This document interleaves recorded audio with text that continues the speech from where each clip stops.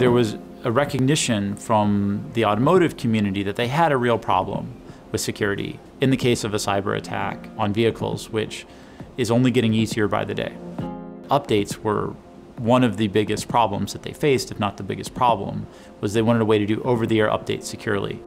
Uptane is a design and specification for how to build a secure updater so that you can go and update software to fix problems, to fix security issues, to fix defects in your vehicle so that an attacker that wants to go in and disrupt that process and maybe take over that thing that you're trying to patch, that it makes it really infeasible for them to do it.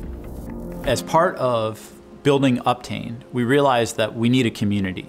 It's not just going to be something where some academics go and sit around and write a paper and then everybody just says this is great. Participants from here were some of the earliest participants in the Uptane project and very active towards working to build early implementations that followed our design and specification. Here's major contributions were to build open implementations that others can look at and see and use, that is a credible implementation that someone can use on a car. This provides much greater assurance to potential OEMs and other adopters that Uptane is a real viable thing. I think here's effort on that front was absolutely invaluable and is a big reason why Uptane is as successful as it is today.